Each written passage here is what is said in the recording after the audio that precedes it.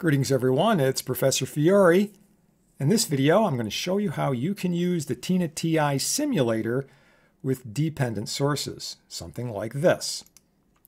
This is example 7.9 out of the DC Circuit Analysis textbook. And if you don't have a copy of that, the question is, why not? It's free. Just go to one of my websites, download it, use it, have fun with it. No ads, no nothing. It's just free, the way it should be. The directions, where to get it, are in the description of this video. In any case, this circuit has two sources, right? We have a standard fixed DC voltage source over here, an independent source. And then we have a dependent current source over here. So this source, the value of this current source depends on another parameter. In this case, this is what's called a current-controlled current source, a CCCS, current-controlled current source. This current depends on some other current. So we're saying that this source is 100 times the value of this other current, which I'm just calling IX. All right.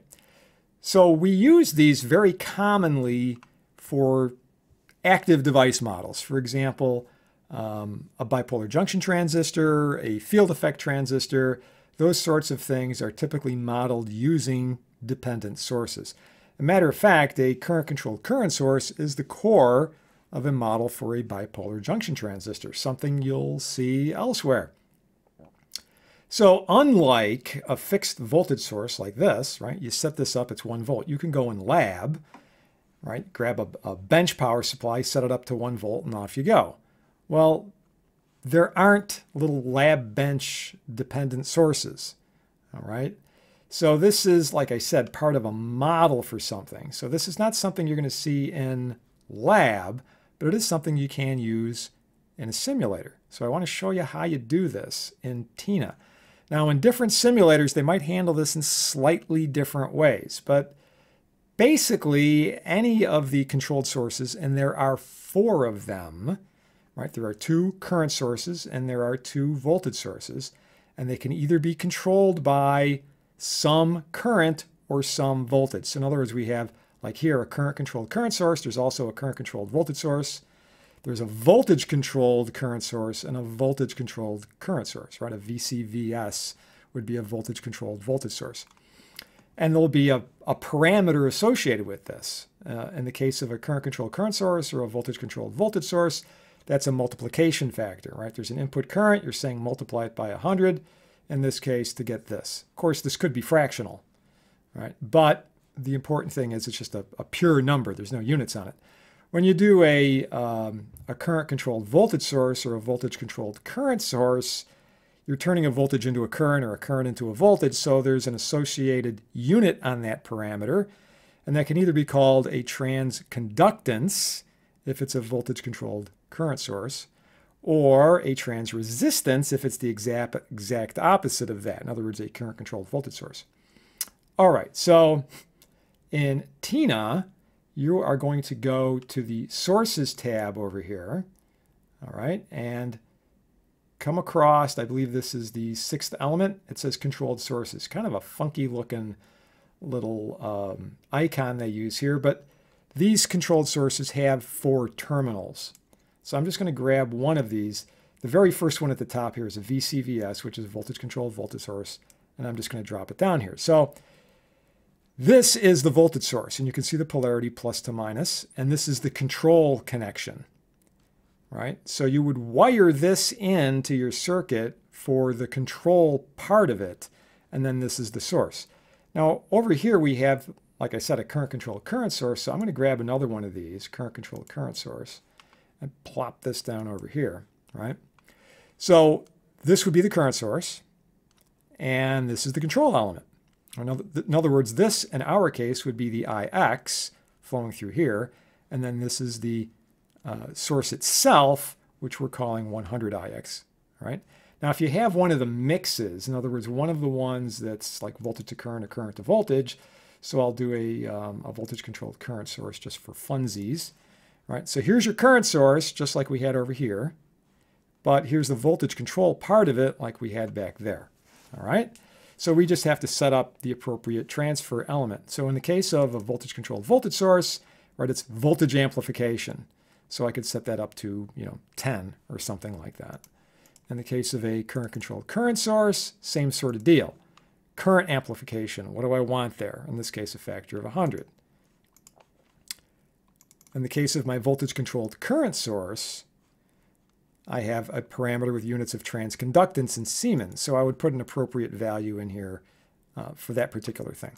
All right, so the question now becomes, how do I make this particular circuit?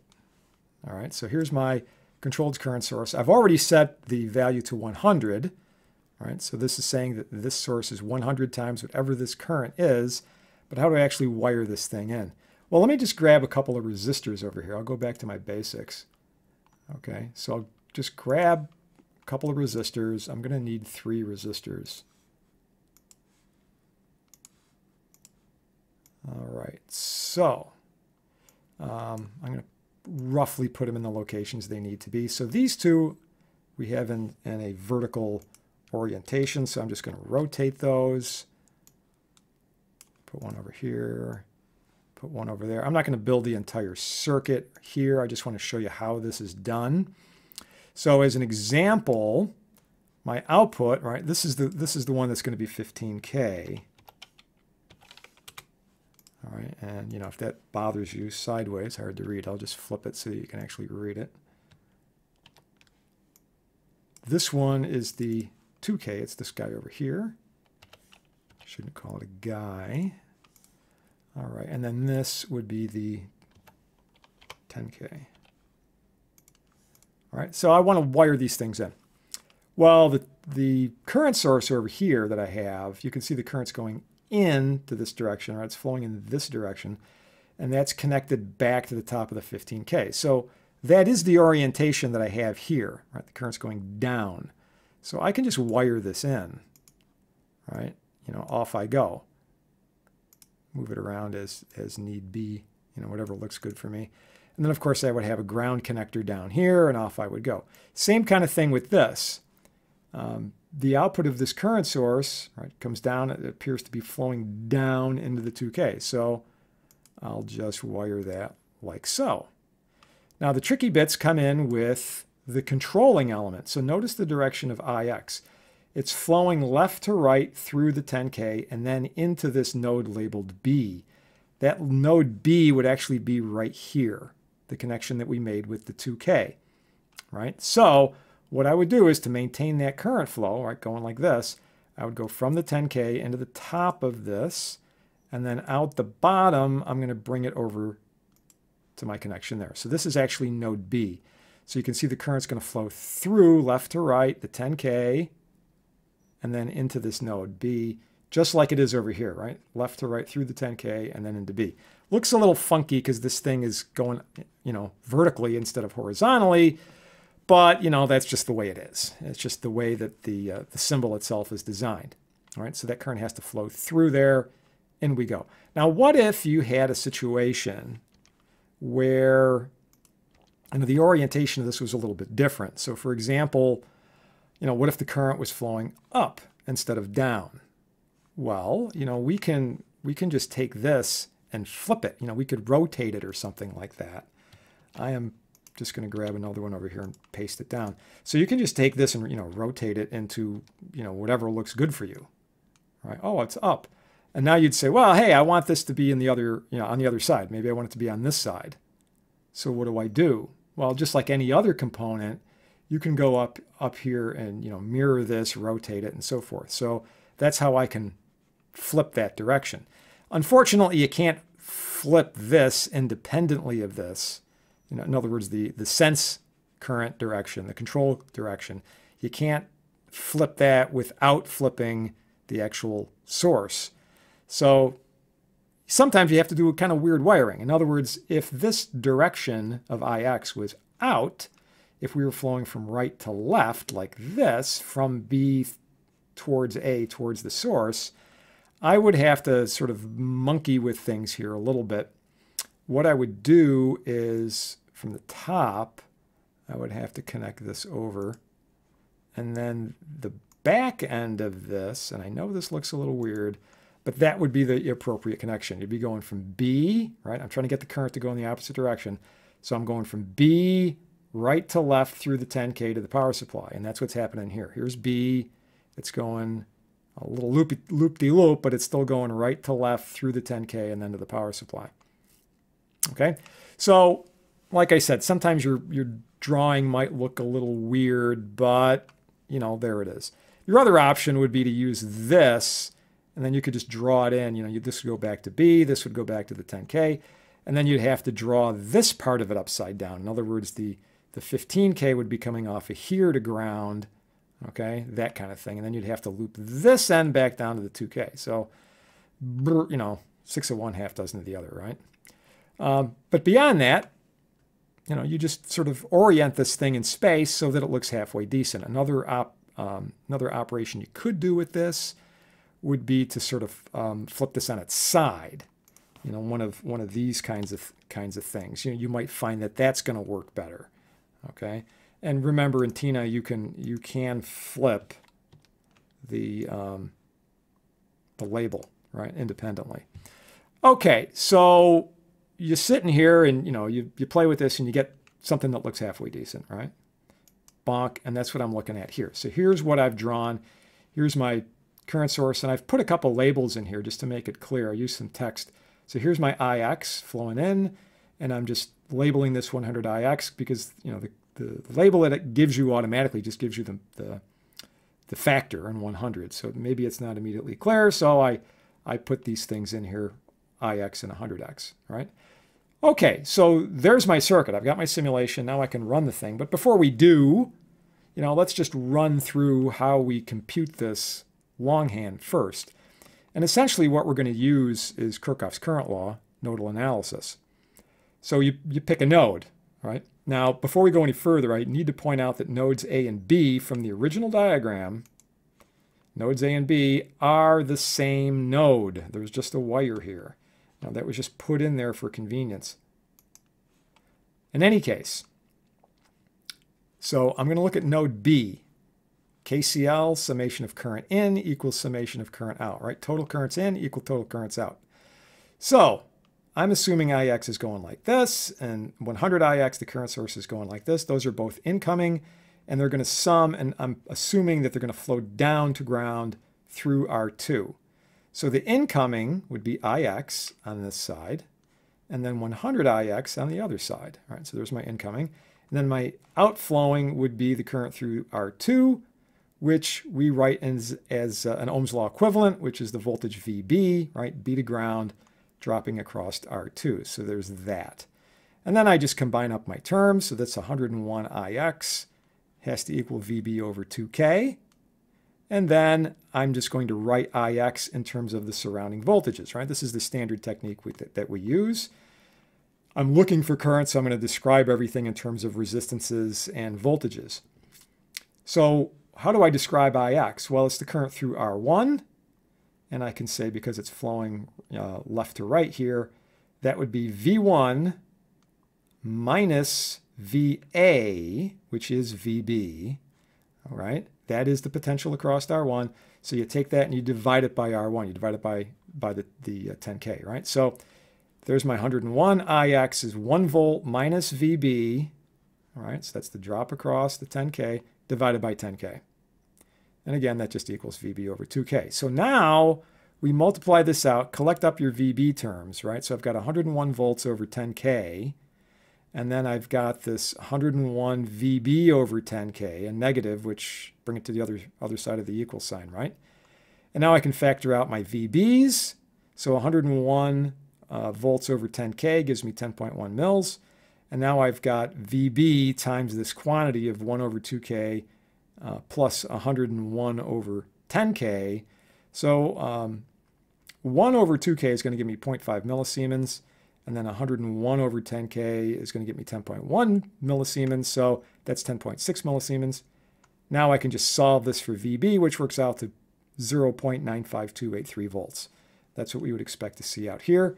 Now that I know that voltage, I can go over and look at node C, do the same thing, right? Do a summation on the currents I in and I out. Okay, so I'm going to assume, and again, you don't know, but if your assumption's wrong, it's all going to work out in the end because you're just going to wind up with a negative number, right? But I'm going to assume, for arbitrary reasons, that this is a positive voltage. So I'm going to assume the current's flowing like this, down through R3. Why? 'Cause, all right? Just 'cause. Doesn't really make any difference. So what is that current? That would be a negative current. All right, if I'm going to describe that as input, that would be negative. That would be the voltage VC divided by 15K. So that's my term here. If I had assumed it was coming in, then it would be positive. But then I would be assuming that my VC is a negative voltage, because if the current's flowing in this direction, it would be plus to minus in this direction, right? Plus on ground, minus here. Either way, it's going to work. What's the outflowing current? Well, that's the value of the current source, which is 100 IX. So here is your KCL equation, right? VC is equal to 15K, right? VC divided by 15K negated is equal to 100 IX. Same thing with IX that we did before.